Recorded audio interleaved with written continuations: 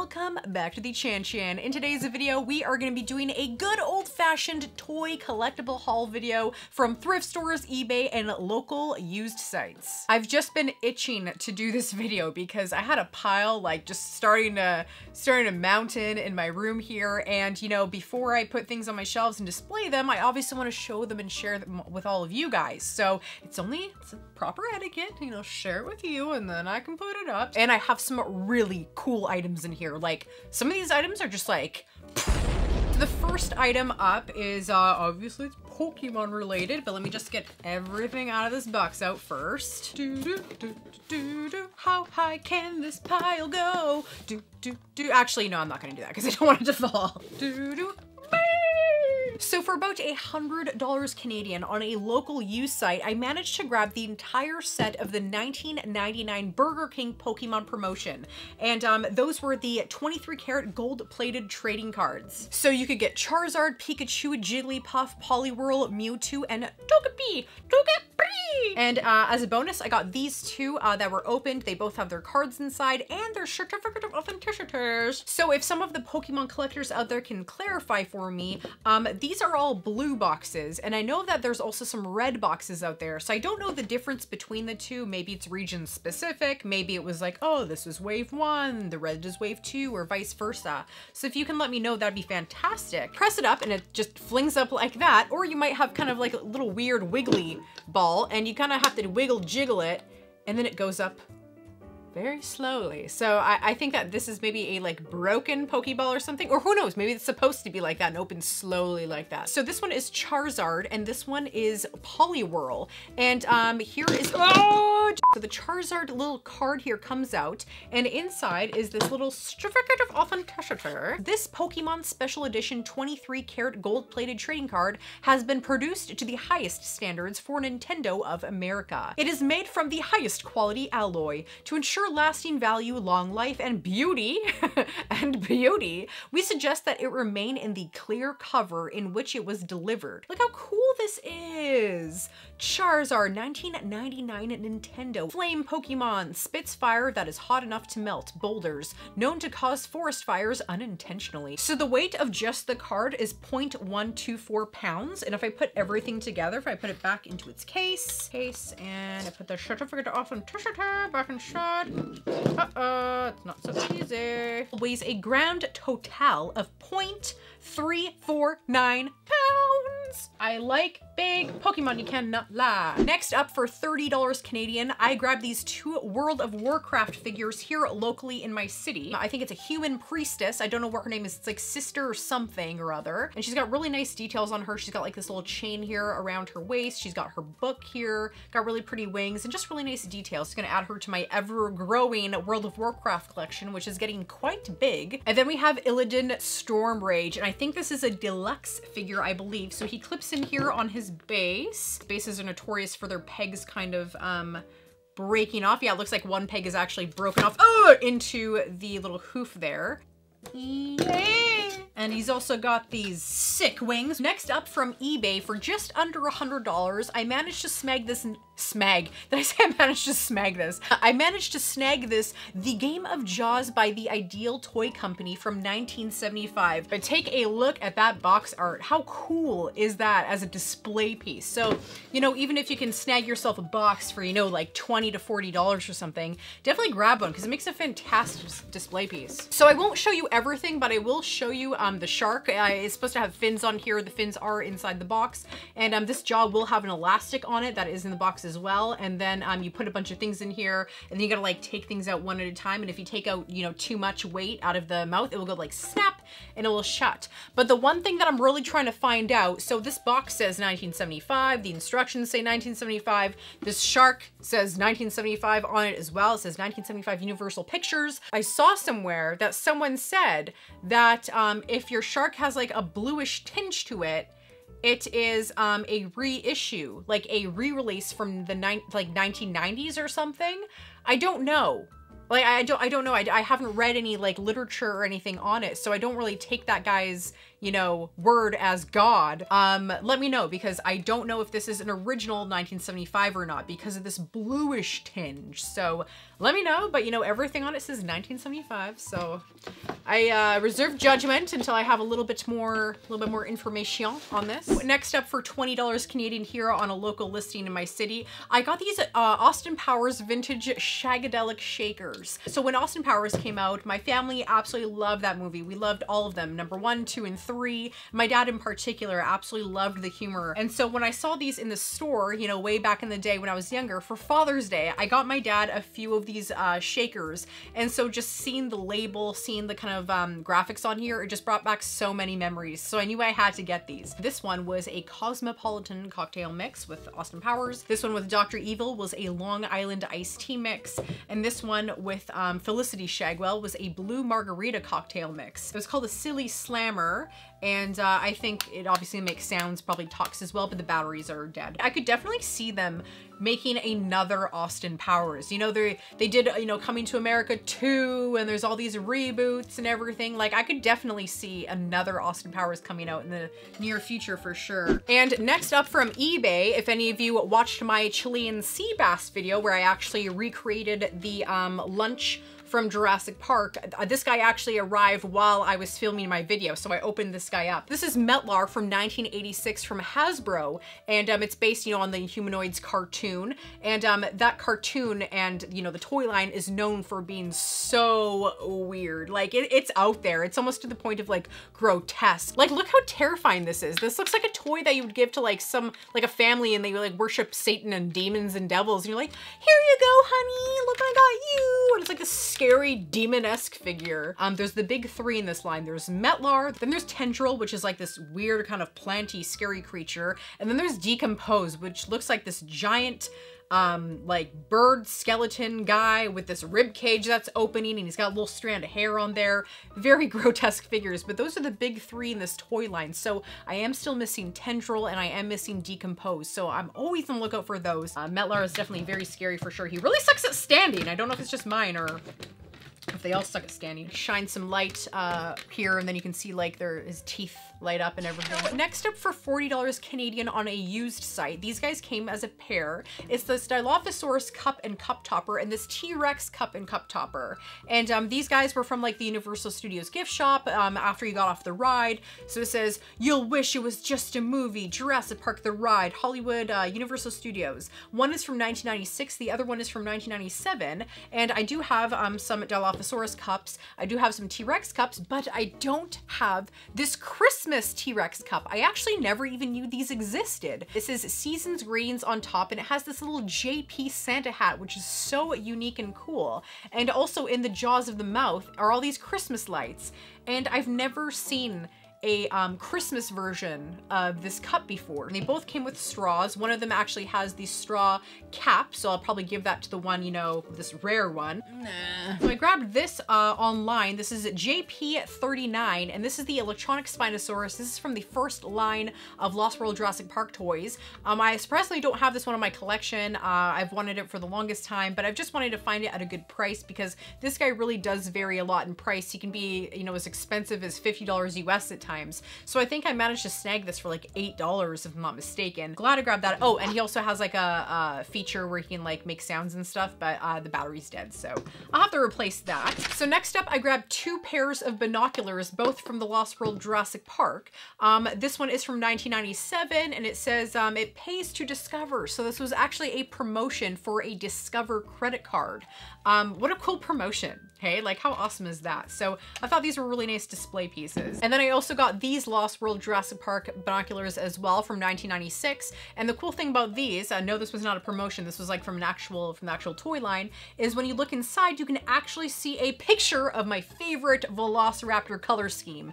And that is the Tiger Velociraptor. And then I got these 2 Jurassic Park handheld games, both from used sites, you know, not in my city, but I had to get them shipped in. So these were in Canadian. I think it was like $10 Canadian, and this one I think was like $8 or something Canadian. It's such a hassle to ship. So I really appreciate it when people do take the time to ship things out to me, even if it is, you know, less than $10. That's really nice. So this guy is an original 1992 Jurassic Park Tiger Electronics handheld game. And they're both in working condition. They just don't have the batteries in. And this is a Raptor run from the Lost World Jurassic Park. And I really like the camo color on this one. It's very Lost World to me. It's worth it to kind of like wait around for something under $10 for sure. And then I also grabbed this other handheld. I actually got this at a thrift store. So I was filming a thrift store kind of haul video and I'm like, oh, I'll do like a little thrift store thing. And the only thing I found was this Lion King handheld. I don't know if it's working. I should probably put batteries in it and test it out. But Lion King is my favorite Disney movie, hands down. I absolutely love the Lion King. So I just had to get this. Again, it's from Tiger Electronics. This is going to be from 90 something, 1990 Tiger Electronics. And I also grabbed this Pokemon item. Oh man, it's like not going to open, is it? Come on, come on. Oh, come on. This totally opened the first time I opened it. I haven't opened it since. Come on. Being angry with it didn't open it. Let me see if I can be gentle and open it. Gentle. Come on, open up. I know you open up. I took a freaking picture with this for my Instagram. Oh, there we go, it opened up. Okay, so this is another, whoa, oh no, I just closed it. So this is a 1999 Pokemon Tiger Electronics handheld game. I have no clue how to play this. I was like trying to play it and I was like, I don't get it. It's actually really hard. Pikachu, go! Pikachu, go! Oh, it's a little crabby. It's a little crabby on the screen here. Okay, and this was definitely one of the coolest things that I picked up. So this is the Never Ending Story Rock Biter. I got this guy off of eBay, and I think I paid like $90 US for him. And the thing is, there is this person on eBay right now. He has a whole bunch of these rock biters. He has about 3 different versions of the rock biter. And he's selling them from anywhere from $200 US all the way to $1,000 US. And he's constantly changing his prices and everything. So I looked on this listing and I'm like, hey, will you take like $90 or $100? I forgot how much it was exactly. I believe that this is like a bootleg, but it's one of the most sought after bootlegs in the Never Ending Story franchise. So like I said, I don't think this is like original Never Ending Story. I think the only original stuff is just those, you know, really bad bootleggy looking packaged figures. But you guys know I love Never Ending Story, so I was so happy to add this guy to the collection for sure. Really cool display piece, you can't deny, because it looks so incredibly realistic. Press it, has like this hole on the bottom, you can hear the air kind of coming out of it. So, I mean, prized possession right here for the Never Ending Story shelf for sure. And speaking of cool, unique things, take a look at these babies. I've definitely been in alien mode lately. I've been looking for a lot of alien things for sure. And I found these alien resurrection, like these test tube specimens. So this is an alien offspring and this is a face hugger. And Alien Resurrection came out in 1997. It's the 4th installment in the Alien franchise.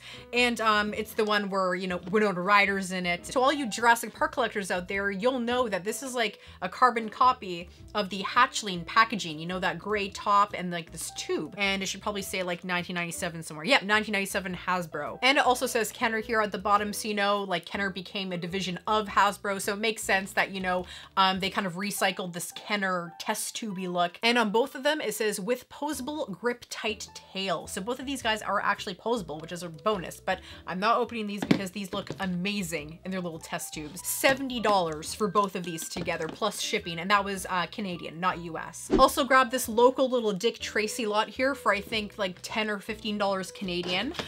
So with that came these 2 packages of puffy stickers. We got Flat Top here, he's like my favorite. This Dick Tracy shirt in the lot as well. Calling Dick Tracy. Also came with these 2 audio action adventures. So we have Dick Tracy, Big Boy Turns Up the Heat. Everything's coming up blank. Then we also got 2 storybooks, Dick Tracy on the Trail of the Blank, and we got Dick Tracy in Hot Water. Next up, for again like $10 or something Canadian, I grabbed this from a used site. Also had to pay a little bit of shipping as well, but they just shipped this in an envelope, so it was very cheap. And this is an original Dakin 1992 Jurassic Park Dilophosaurus keychain. Really cool. It's like this kind of hard cardboard laminate, but I just love the details on this. And it's kind of like in this little segmented fun design. And I know that there's also a Triceratops in this same design. So I wonder if there's any other dinosaur figures in this kind of segmented keychain design, because I want to collect them all. So next up, this was a local pickup, and I think this was like between $20 and $30 Canadian that I paid for this. And this is a Jurassic World kind of, not a box set, but it's a Jurassic World like DVD gift set. So it comes with the original Jurassic World DVD, and it also comes with 2 statues as well. Jurassic World with a little picture of the Indominus hatchling. We got Jurassic World with Owen and his Raptor squad there, and we also had the Indominus Rex wreaking havoc on some of those Jurassic workers. So it all comes in this tiny little tin. 2015 Universal Studios and Amblin Entertainment. And here is the Indominus Rex. Look at that. Look at all that nice detail. And it has a really nice paint job on it too. And here is Rexy in all her Rexy sexy glory. And then you can kind of like pose them, you know, like on your shelf like this or like this, like this. Okay, we're on the home stretch here. We have a few more items left, but they're really, really cool items. So next up, I grabbed this Cyclops figure, this Ray Harryhausen Cyclops figure, and this is from the 7th Voyage of Sinbad. One of my favorite movies. We had that on VHS at our house, and it was just always on, like in the background at times. My little brother would wake up, we'd put on Sinbad. I'd wake up, I'd put on Sinbad. You know, it was a really fun video for sure to have on in the background. So really cool to add this sick looking Cyclops, and there's so much detail on this. And it also came with this little tag here. Oh man, I'd love to get that dragon. That dragon was also in this film as well, in the 7th Voyage of Sinbad. Oh, that'd be a really cool figure to get. The things that I'm most collecting right now is definitely Lord of the Rings, Aliens, and Ray Harryhausen stuff. So this is number 1, Cyclops from the 1958 film, The 7th Voyage of Sinbad. Ray Harryhausen film library, 8-inch tall, painted soft vinyl, accurately detailed. And next up, one of my favorite things in my collection now. I think I say that with like everything. I'm like, this is my favorite, this is my favorite. But seriously, this is one of my new favorite things in my collection. And this is the 2008 NECA 22-inch Big Chap figure. And this was based on the 1979 Big Chap figure that Kenner made originally in 1979 for the first Alien movie. And that figure, as we all know, is absolutely terrifying. It's a holy grail item for sure. It's so hard to find a complete one in good condition. So the next best thing we can do, you know, is get these amazing, amazing figures from NECA. I think NECA has come out with a few now. I know for sure there's been like 3 or 4 or something, but this is, I think, their first one, if I'm not mistaken. And this was from 2008. And you can tell it's the 2008 one because you can tell by kind of like some of the features on here, like the skull. So the skull here, it's not all completely sculpted like the kind of skeleton on the inside. There's a little bit of sculpting on this kind of ridge here at the top. You can see the light shining through it. But I believe this is like hand-drawn, like a hand-drawn little detail here instead of like that skeletal sculpting. And yes, I am trying to get my hands on the entire line of these giant 22-inch figures. I think they are so freaking impressive. I'm absolutely flabbergasted at the detail on these things. If I open it up, you can see that extendable little jaw that comes out. I didn't want anything like over $100 Canadian. So I think I ended up paying like 70 or 80 for him, but that's a really, really good price. Plus I had to pay some shipping. So I mean, welcome to the toy room. The Amazon Prime Lord of the Rings series is gonna be, you know, coming out soon. And I just noticed that a lot of prices for these Lord of the Rings items are definitely going up. So I'm just trying to get my hands on a few pieces that I've really had my eye on for the last few years before they all shoot up in price. So this is the Toy Biz electronic talking Treebeard toy from the Two Towers movie. So that is the second movie in the original Lord of the Rings trilogy. And this guy also has a little piece that he comes with. So he goes like maybe about yay more high. So I think he's about 17 inches if I'm not mistaken altogether. But the battery's like pretty dead. So he's working, but I mean,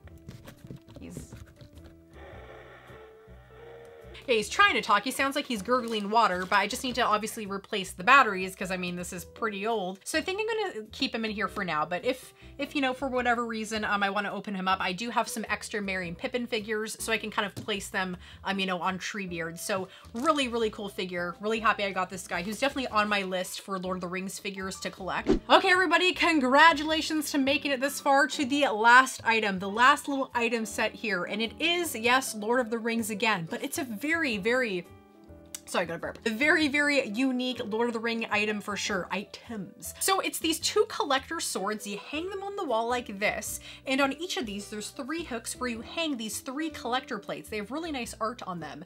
And I believe that there's 3 swords all together in this kind of display thing. But I only found 2. And these were sold for $40 for the pair with their plates. $40 Canadian on a local listing here in my city. And I never really find Lord of the Rings things here. So I was just like, whoa, that was crazy.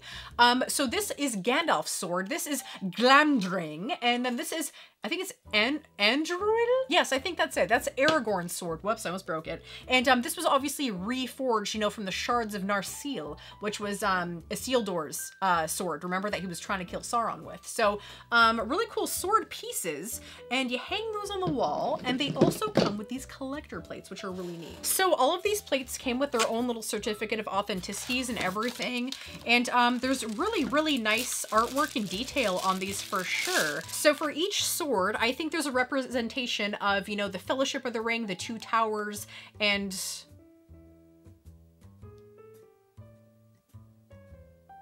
Return of the King. Whoa, I totally blanked out there. I was just like, what?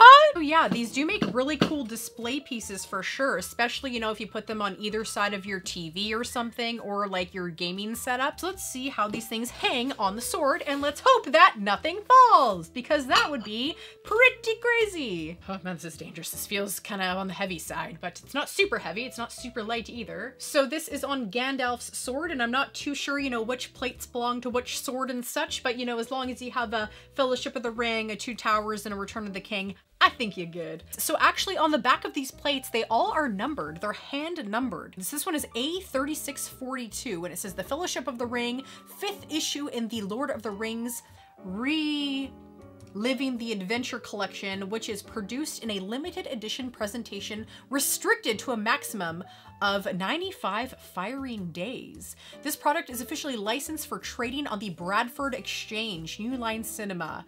Not for food use. Food consumed from this plate may be harmful. So really cool display piece, you know, especially if you are a Lord of the Rings fan. And like I said, you know, with that new Lord of the Rings Amazon Prime series coming out, all these things are just gonna go up in price. So if you want to grab, you know, some grail items or some things that you've always had your eye on, get them now, because they're definitely gonna go up in price once all this Lord of the Rings mania starts up all over again. So in the comments down below, I'd love to know what your favorite item was. I know it's gonna be really hard to pick a favorite. You know, there were so many unique things, from Neverending Story to Austin Powers to Lord of the Rings to Pokemon, Jurassic Park, and Alien. There was just so many cool things. So let me know in the comments down below if you can pick a favorite. I know it's gonna be hard, but let me know. So please remember to like, comment, and subscribe. I come out with new videos every week. Come check me out on social media and help support the channel on Patreon. So thank you all so much for watching, and stay legendary. Okay, now the fun part. To put all this to the side and hopefully not break anything.